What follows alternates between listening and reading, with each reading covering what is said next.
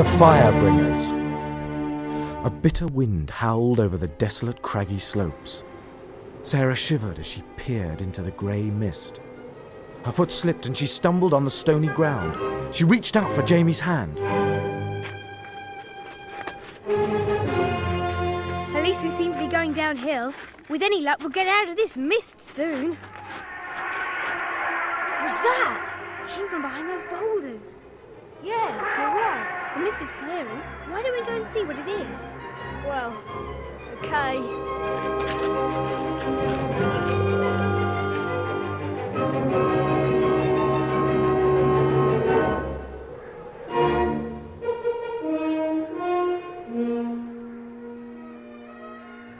Help! They're massive and shaggy. A whole herd of them. I hope they're not fierce. They must be woolly mammoths. Maybe they won't notice us as long as we keep really quiet. I thought mammoths were extinct. Well, that lot don't look too extinct to me. I think we should get out of here. Good idea.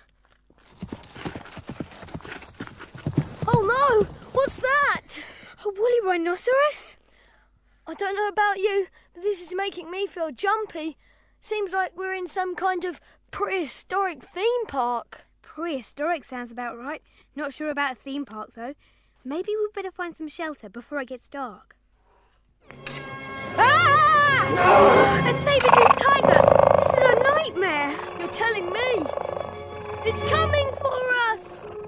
No! Look, there's someone it seems much more interested in. Blimey! Now he looks really prehistoric.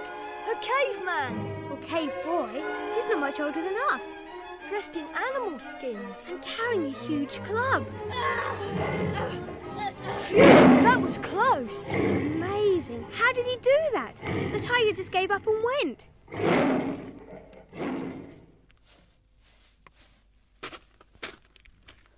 What tribe you from?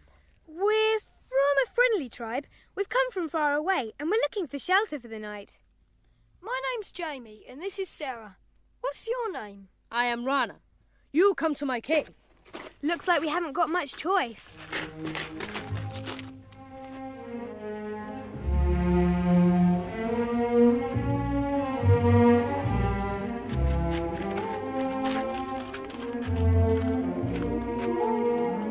What's that noise? Wolves, of course. You not have wolves where you come from? It seems we don't have a lot of things you have. Like we don't wear animal skins like you do. You have strange covering. This not animal skin. It's cotton, made by weaving. Cotton? Weaving? I do not know these things. It's very comfortable and soft. Come into my cave. Follow me. What, on our hands and knees? The entrance is a bit small, isn't it? I get claustrophobic in small places. Oh well, here goes. At least we've got some shelter for the night. Maybe there'll be something to eat as well. Is this your family? Tribe? This my tribe. And this, fire. This very good fire is my fire. A gift to me from Sky God. I never thought of fire ever belonging to anyone before. How come the Sky God gave you the fire? I out hunting a moon ago. Do you think he means month? There is storm. Tree is hit by piece of sky. Lightning? Tree burns with big flames. I break off branch and bring it back to cave. It is my fire, and my tribe make me leader. What's that? Take no notice. It's Zog. He leader before Sky God gave me fire. Now he angry he not leader anymore. He's ugly. I think I'd rather have a woolly mammoth any day. You're right. He doesn't look very friendly. Sit, eat. Join my tribe for meal. Raw meat? Do we have to?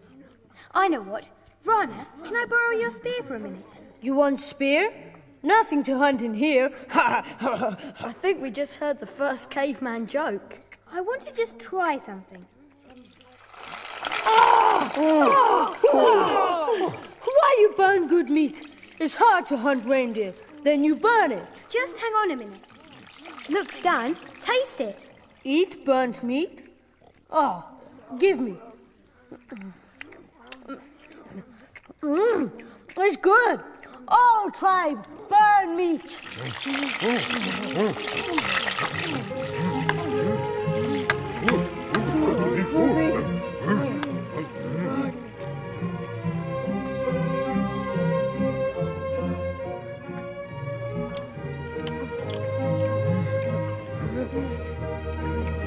You could say we've just taken part in the world's very first barbecue.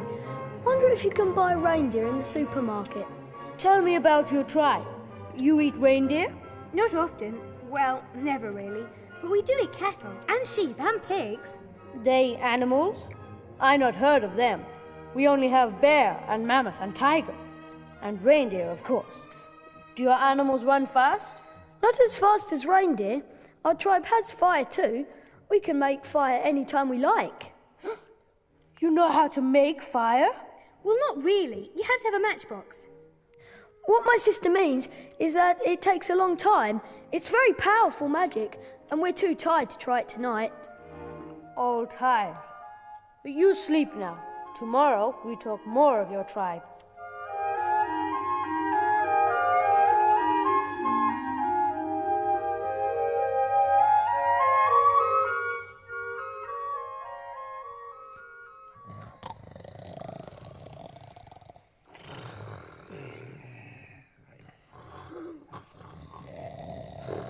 Jamie, you awake?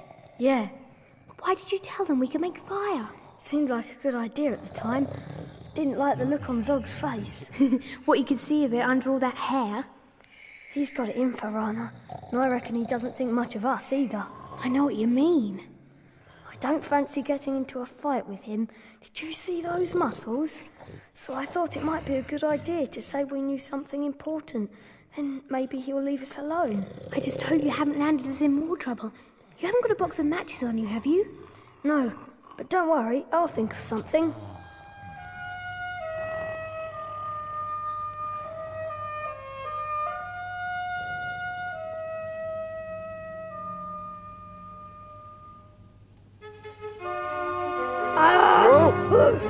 What's the matter? What's happened? The fire is gone. Zog, steal my fire. I'll go after him. We'll go with you. Come on, Sarah. Quick! We're coming!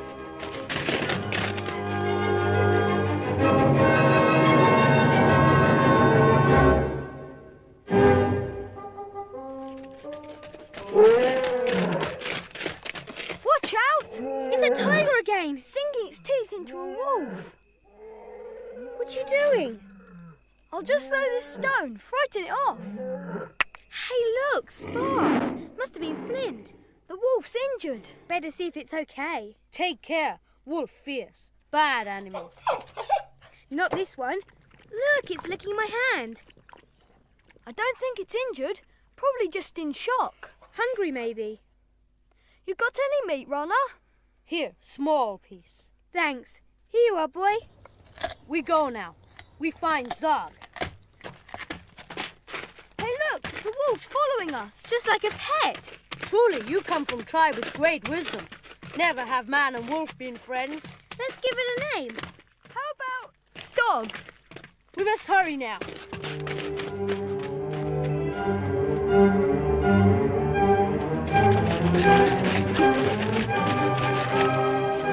What's wrong, Rana? You seem nervous. It's country of my enemies here, the Bog tribe. If they find us, they kill us. Look, isn't that smoke coming from behind those bushes? Down! We must hide. What is it? Look through bush. It's Zog. Yes, with my fire. Talking to Bog tribe. He give my fire to Bog tribe. He died for this. His gift of fire. For this you kill tribe of Rana, everyone! We better get back to the cave and warn the others. Coming. Oops! Oh no, Jamie, you clumsy idiot! I attack Bog. Ah! Help! All the other bugs! Down, boy! Sit! The tribe of Rana has powerful friends. These two wondrous beings have magic knowledge. They can tame wolf and make fire. They lie! No man can make fire! Prove it or die! Okay, we will. But only on condition there is peace between the tribe of Rana and the Bargs. Right, Jamie, you got us into this. Now you can get us out of it. Do your Boy Scout act.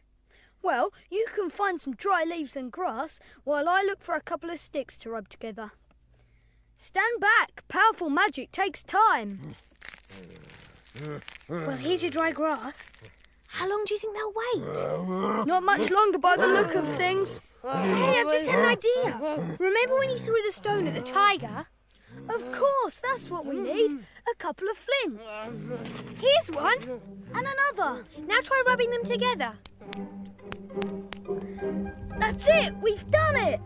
Look, fire. You see? Man can make fire too. Anybody can do it.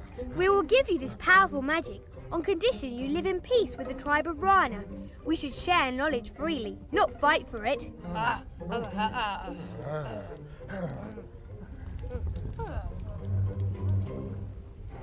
You know, I think I've had enough of cavemen for a while. They're too primitive for me. Well, we've helped them on their way. We've shown them how to make fire and how to cook, and we've given them their first pet. Do you think we should have shown them the wheel? No, I think we'll let them find that out for themselves. Yeah, why not? I'm dying to get home and have a hot bath. And how about some barbecued reindeer for supper? No, don't think they'll have it in the supermarket.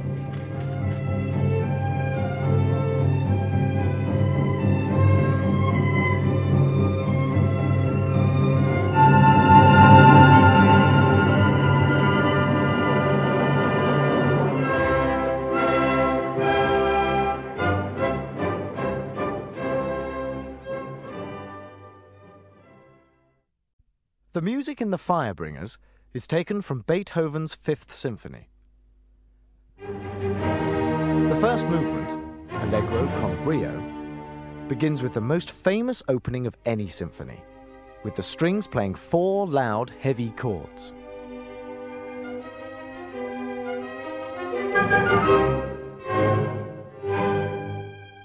The strings play the 4 chords again, but this time more delicately.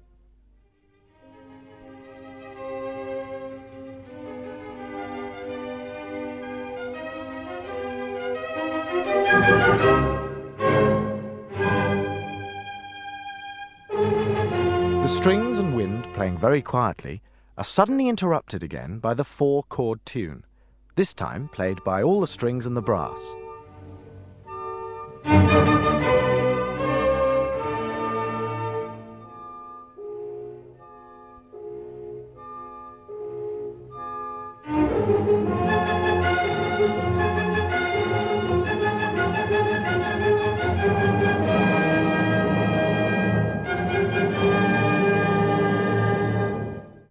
The second movement, Andante con moto, begins with a gentle, lilting tune played by the strings.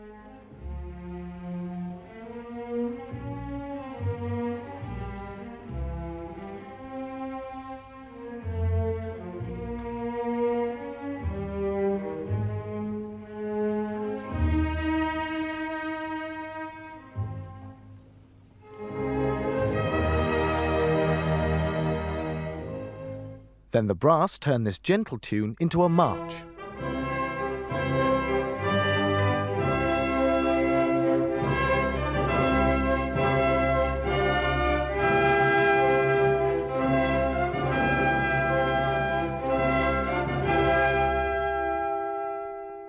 Towards the end, the march returns, this time with loud drum rolls.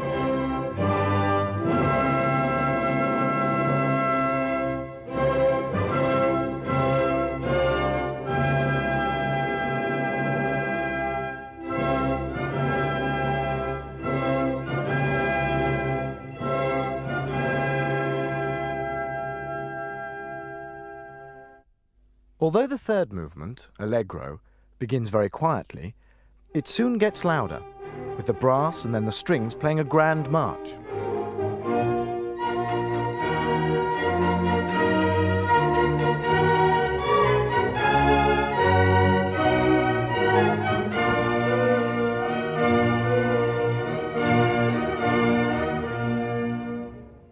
Now the cellos and double basses introduce a quick, scurrying tune.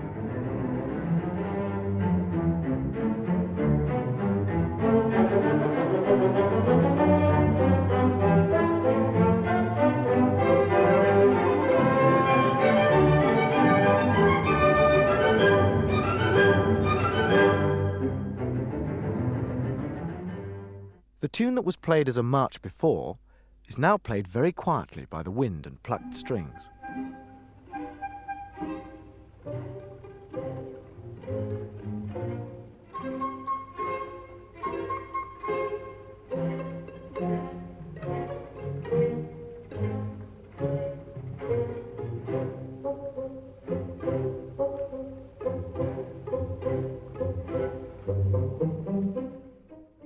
Without stopping, the orchestra rushes into the fourth and final movement, with its triumphant opening.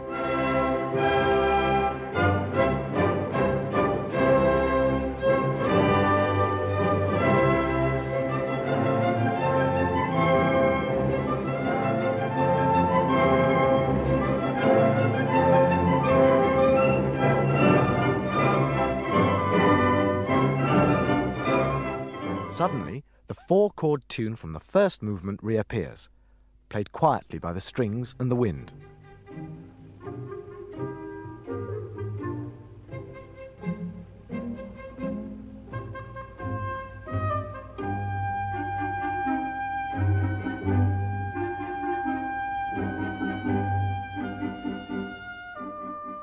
At the end, the brass blare and the orchestra builds up to one of the grandest, loudest and longest endings to any symphony.